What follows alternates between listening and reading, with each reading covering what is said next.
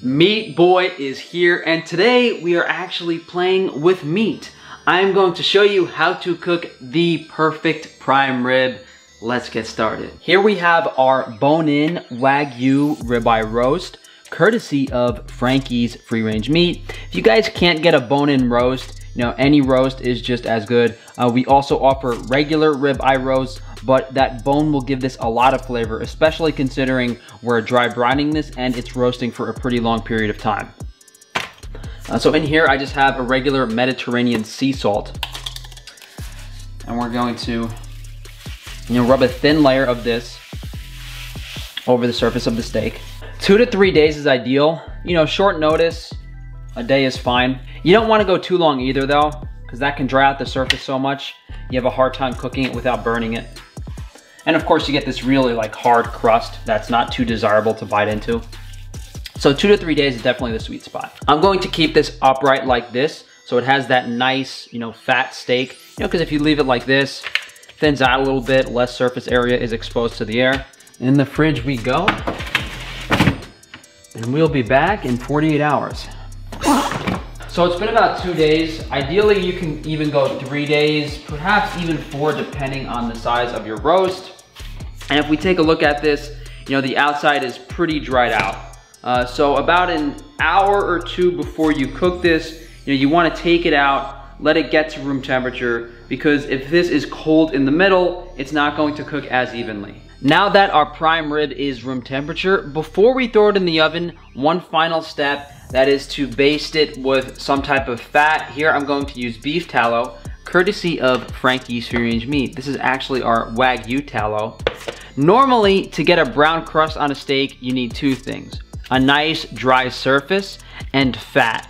If there is no fat on every surface of the steak, the protein is just going to release moisture, it's not going to caramelize. The fat is going to evenly distribute that heat over the surface of the protein, allowing it to do so. So, rub the melted tallow on everything. My house is a little cold, so as you can see, the fat is actually solidifying on the prime rib. But that's fine, because it'll melt as soon as it gets in the oven. So, you might have heard me speak negatively about a reverse sear in the past, but I actually like it a lot for prime rib.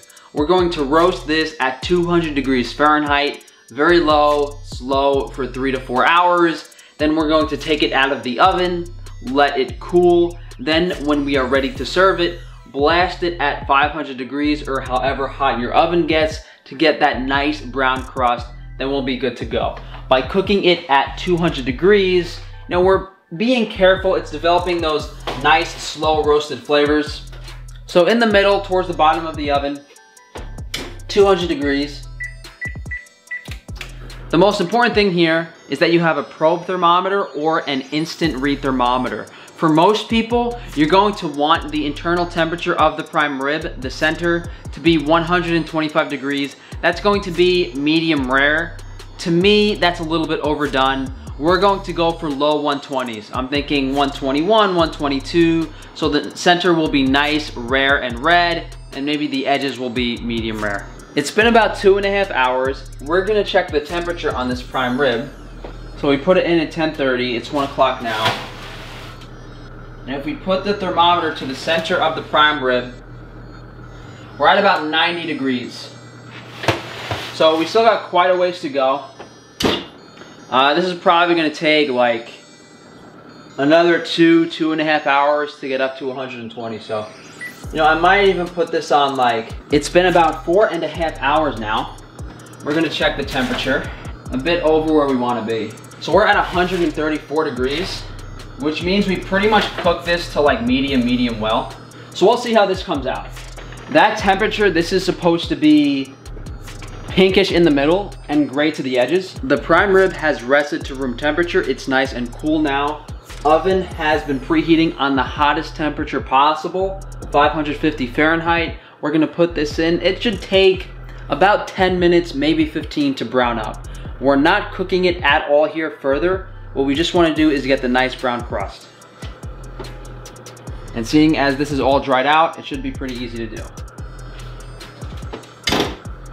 It's been exactly 10 minutes, and now that I smoked the hell out of my house, the prime rib is nice and caramelized. And if we take the internal temperature, you know, it's about 105 degrees, perfect for serving.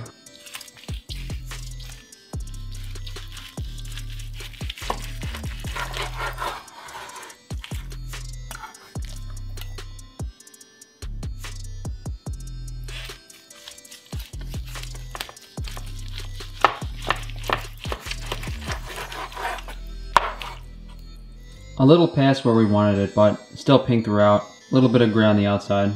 So my lovely sister is going to try the prime rib. Hi! Sorry I'm not wearing makeup for all of you, but now Aaron could be as gorgeous as my brother. Just, you know, ladies, he's single. Please date him. Gina, do you have anything else to say to my YouTube viewers besides that I'm single? Yes. You say in every video. He can cook and he's very nice. I'm not so sure about the last one, but just try it, Gina. I don't know how to cut myself. Oh, chili. You speaking English, Gina? Can you be any more handsome? Gina, how's the steak? Prime rib. Juicy. Alright, let me try some because you don't like that review. This is really good. And I actually, honestly, I like the flavor. I like the flavor of the medium temperature a bit more with the roast than I do when it's rare. That's the one exception. Normally steaks, I would not like them this cooked. But when you have a nice roast like this, for some reason those roasted flavors are really brought out more when you cook it a little longer. So this is the Brontosaurus-sized prime rib that my mother's having. And I want to say thank you very much for cooking this. It took him quite a few hours today.